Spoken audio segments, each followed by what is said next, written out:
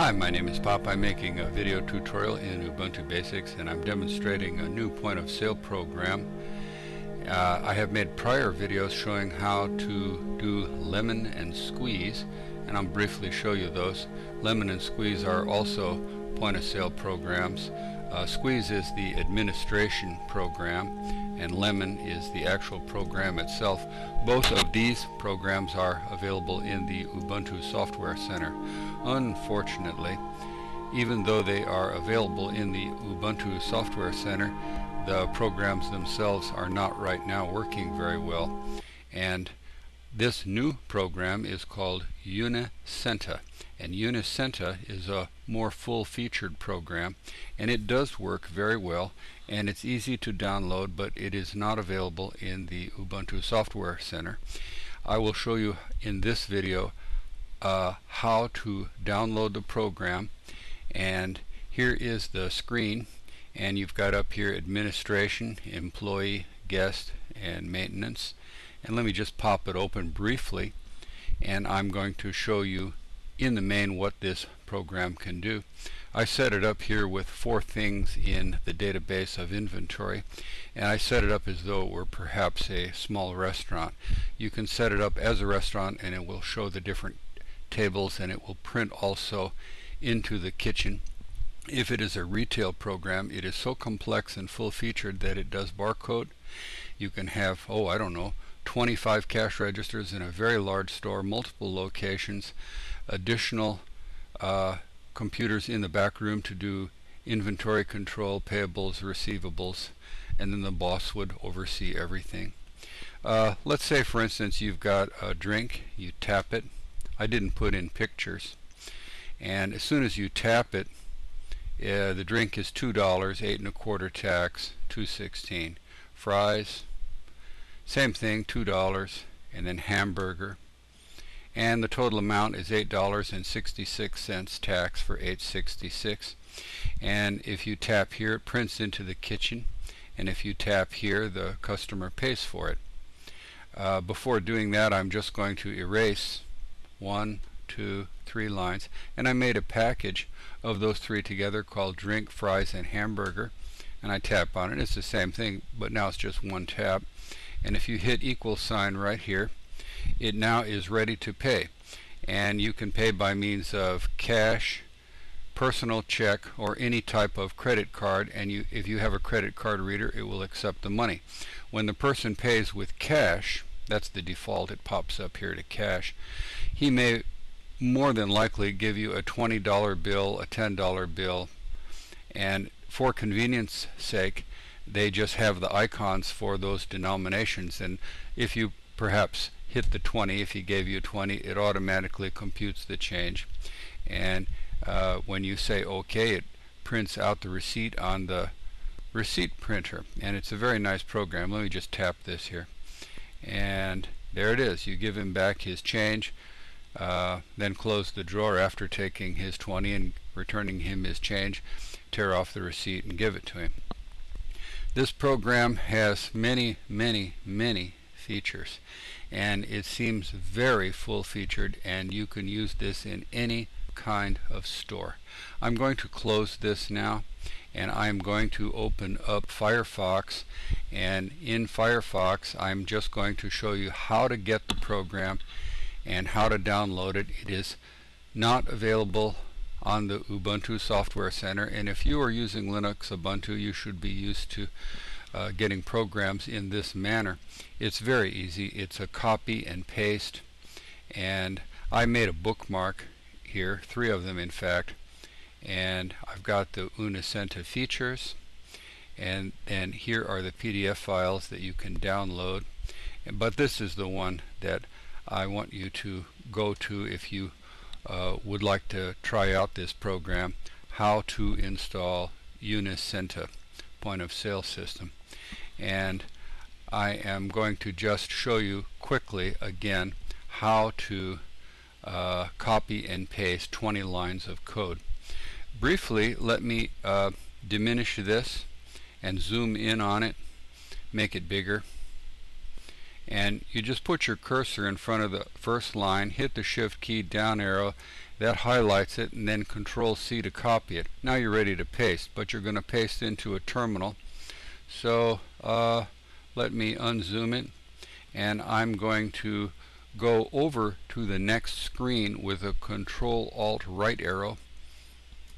You see how that works. Now Control Alt T, that puts in a blank terminal, and let me go Control Alt 7, and that makes it small like this. Control Alt left arrow, and I'm back over to this screen again. Now I've already copied it, so I'll go Control Alt right arrow. Let me zoom in on it. To paste it, you go Shift Control V, and then put in your password, and that's the first line, and that's all you have to do. And you do this 20 times, because there are, I think, if I counted right, 20 lines of code. It takes about 3 minutes, 5 minutes, something like that.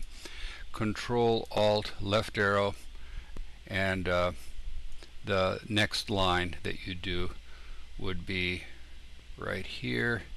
Shift down arrow, that highlights it, Control C, and then go over to the screen where you have the terminal, Control Alt right arrow, and then you would go Shift Control V, and so on. I'm not going to do it because, you know, I've already got it installed. So that's all there is to installing the program. I'm going to close the terminal, in fact. After you've got it installed, it just pops up in your Ubuntu menu, and you go up here and you type in Unicenta, and it shows right up. Now see here, I've got squeeze and I've got lemon. I cannot get squeeze or lemon to work anymore. It's a delightful little program, squeeze and lemon, but I cannot get it to run. And I was forced to search on the internet, and I found Unicenta, and Unicenta seems to be used in quite a few countries. It is not specific to the United States, as you could see by the icons that foreign currency was the default. However, you can change this rather easily, and once you get it configured, perhaps an hour or so with your barcode scanner, with your printer, with your cash drawer, and then how many other of the terminals you have, you can set it up as a restaurant or a regular store. I am now going to go elsewhere in the internet, and I'm going to show you how to get the various PDF files. Well, let's just go to the next one, features.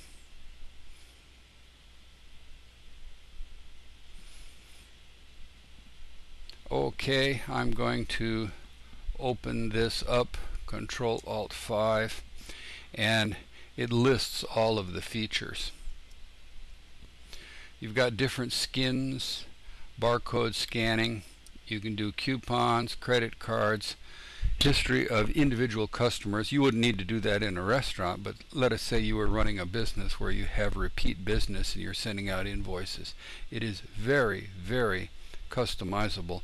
On the receipts you can put the name of your own company, and you can have different size receipt paper. It defaults to 8.5 by 11. That's what I'm printing on right now. Layaways, I remember that from my youth. That used to be a thing that people would do. They would come in and say, hey, I'll put $10 down on this, and I'll give you $10 a week until it's paid for, and then I'll pick it up.